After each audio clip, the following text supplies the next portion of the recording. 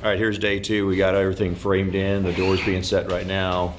And then windows.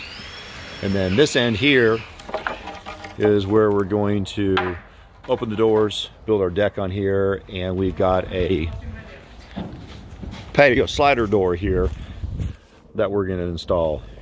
What we did is we used a 2x10 header up there, and then we put a 2x4 on the bottom, and we offset the 2x4 so the fins will go right on the 2x4s. We built this back wall out of 2x6 just for structural integrity, essentially. And so what we did is we offset it here, so we put a 2x4, staggered it, so the fins will go right on this front part right here, the 2x4, and fit right inside there.